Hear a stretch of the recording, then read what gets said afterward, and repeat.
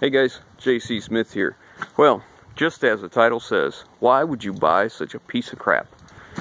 Yeah, why indeed. Okay, so let's talk about this truck. This truck is a 2006 F350 single rear wheel, two-wheel drive, 5.4 3-valve gas automatic two-wheel drive truck with 250,000 miles on it, and obviously is in pretty rough shape. Or is it? Okay, so let's dig into it. First off, it's an ex-railroad truck. You'll notice, probably first off, how the wheels look real goofy. The railroad has these adapters made right in here that change it from the 8x170 bolt pattern to the standard medium-duty 8-lug 19.5 wheel. Okay, the reason they do that is because they run these on the tracks. That is a high wheel setup, which usually has steel wheels on it to guide the truck down the rails.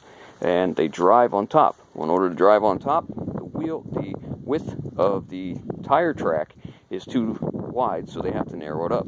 That's how they achieve it. Use the 19.5 wheels and an adapter, lets it sit back some. There you go, there you have it. So, as you can see, the high rail stuff, if you can see, can't tell on the camera, high rail stuff still in it, fender's smashed up, bottom of the door is real rusty. That door's smashed, that cab corner is smashed and rusty. The bed's all, well, the wind's blowing. What do you think of that? That's not me shaking, that's just the wind blowing the side of the bed. Really great tires. The front are probably 75% tread. These ones are probably 95% tread. Got these really cool toolboxes in the back. Got this really massive bumper on here, which has a step here that flips out so that you can get up on it. If you guys ever saw railroad tracks, right? It's gravel, usually granite, comes up, flattens off, and then there's a railroad track on top. So if you have to get in the vehicle or in the bed, usually this is a serious drop. So that's why they do that. Now, they have these things custom made, these toolboxes, so these slide open, those open up, the top open, all that good stuff. The spare tire sits down a little hole there. Over here's another hole. That's designed for oxygen and acetylene tanks right there. Strap those in with a bulkhead protecting the back wheels. And there's your up and down for the electric over hydraulic, which are turned off, but for the high rail wheels to come up and down.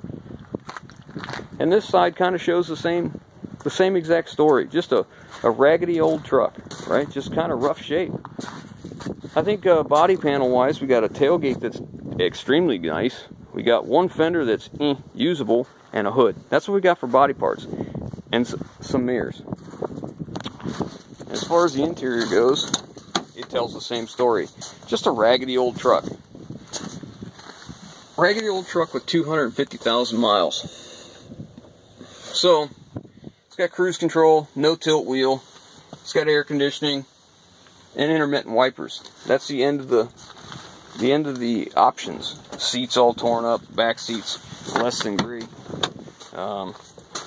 All kinds of extra wiring, circuit boards and relays.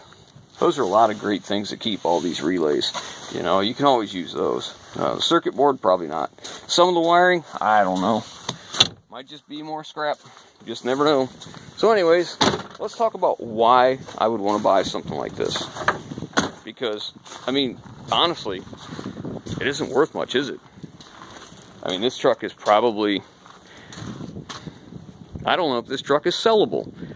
I wouldn't buy this truck with the intentions of driving it down the road. Now, that being said, when I went to go look at this truck, 2 hour drive to get there to look at it, okay? Obviously I did buy it, and for good reasons, and I'll show you that in just a second. But let me tell you this, after I looked it over, and I found out what I knew, what I thought was the case, once I confirmed what I thought about the truck, I was more than pleased to buy it. Okay, so it ran great, drove great, right down the road, 70 miles an hour, cruise control set, warm as toast inside, no troubles at all. Steering was really good. So I'm pretty pleased with the purchase. Now, when I went to go look at the truck, what's the first thing I looked at? Of course, was the overall appearance of the truck, but then I lift the hood, and I see they put a battery in it. The battery was put in October of 2017. Then I saw this. They put a new alternator in it. A new tensioner. It's got a new AC compressor, which I don't think that's showing up very well. New AC compressor. It's got a new belt on it. It has a new resistor for the heater. And, you know, these things don't seem like much. I don't know if I can show you this, but it's got new calipers. Of course, you can't see them now. It's got new calipers and front brakes on it. Now, all those just really seem like, yeah, big deal, but it's still kind of a piece of junk. Yeah, kind of. Until you get to this side, and you look in here. It probably doesn't show up as well on the camera as it does in person, but this is a reman engine. That's a new dipstick tube. Go figure. Those are not 250,000 mile 2006 exhaust manifolds from Ohio. They've been replaced. I rolled up underneath the truck. It's two-wheel drive. The transmission has been replaced. So I did some digging. I talked with a guy, and what we came up with and what he could tell us was that motor has just about 60,000 miles on it, and the transmission has just about 45,000 miles on it. Now, the rear end has had work done, but it has not been replaced. It's been apart. It's had all new bearings put in. It's had a new pinion put in, and it's had outer bearings put in, but it was not replaced. It was rebuilt in place, but that was done at the Ford dealer. At the same time it got that stuff done, it got some other stuff. These are the things that we found out, of course, before we bought it. So when they did the rear end, they also did this at the Ford dealer. You see that blue and white tag right there? That's for a brand new set of leaf springs. It's a leaf spring pack with the helpers. So that was a lot of information. That was really, really good information. And you guys know how much I mess around with Ford trucks. Well, a 5.4 engine is something that, you know, we can always use. I don't currently need one, but I sure wouldn't pass up the opportunity to buy one. So when I looked at it, I started seeing all these great clues that really made me think that, you know what, this isn't as big a piece as it looks. And then I started it.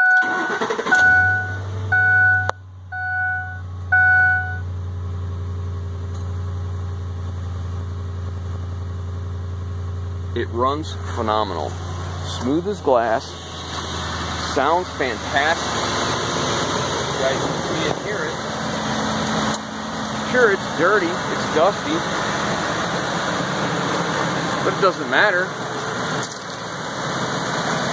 Now this motor, if I was looking to buy this motor used around here from a yard, this motor would cost me, with the miles that this has on it, well into $2,000.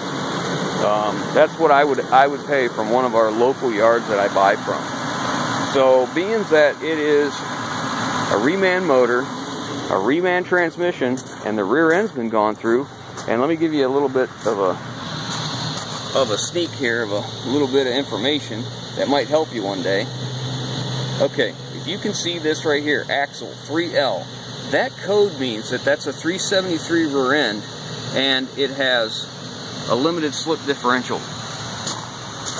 So 5.4 reman engine, reman transmission, and a 373 limited slip rear end that's been gone through. So pretty impressive. The thing runs great. It has an ABS light on, and I ran the code, and it's a right front wheel speed sensor code, but the truck is smooth as glass, doesn't miss, doesn't hesitate, doesn't anything. And like I said, we drove this in 2.5 hours. Cruise control worked well. I'm sorry, 2 hours. And the cruise control worked fine. It had real good tight steering. The brakes were phenomenal. I mean, the brake pedal is high and hard. It's very nice. You know, it's an all-around pretty decent drive line. Now, I don't need this motor right now, but what's a likeness I'll find an F-150 like we found not long ago with a bad engine, noisy engine, something like that, pretty reasonable, probably pretty good. And in that situation, that would be a perfect donor. Or this truck has the 5R110 transmission, and this one particularly, they make it several ways, with a tailstock and without. If it doesn't have the tailstock, it typically has an adapter with a removable yoke. That's what this has. And what that means to me is I could take that motor and that transmission, put it in another truck, like say a high mileage truck, or a truck that has a problem with the engine, bolt the transfer case to the back of it, and use it in a four-wheel drive truck. So, to me, there's a lot of value here. Like I said, the motor transmission differential, that's great. Those 19.5 wheels, great. I can use them all the time. The mirrors are great. That fender's okay. A hood, a grill, the rear tailgate. Those toolboxes, a buddy of mine will take, I'm sure of it. As far as, and then once I'll take the body off, I'll keep the wiring harness for the engine, and I will pile all that stuff right in that dump truck, and I'll take it to the scrapyard and get rid of it. And then a buddy of mine wants the driveline. He wants the frame when I'm done. After I get what I want off of it, he wants the rest of the frame. He has a truck that's got a bad frame. This one has a very good clean frame. You wouldn't know it by looking at it. I rolled around underneath it earlier. It's in pretty good shape. So my point to this whole video is the fact that, yeah, they're not all beautiful and shiny and, you know, gorgeous. Sometimes they look raggedy. But sometimes, if you can look past the forest for the trees, you might just get something.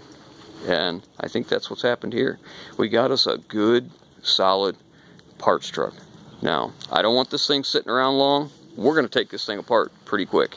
As a matter of fact, as soon as the weather warms up slightly, I'm going to rip this thing apart and get rid of everything that we don't want and get it out of our way. So, anyways, and then I'll stick the motor transmission and the rear differential in the shop, and I'll have it when I find something that needs it.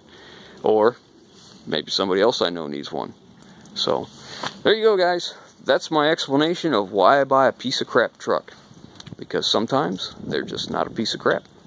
Alright, guys, if you like what I'm doing, give us that thumbs up. If you haven't already, hit that subscribe button. Leave your comments down below, guys, and we will catch you on the next one.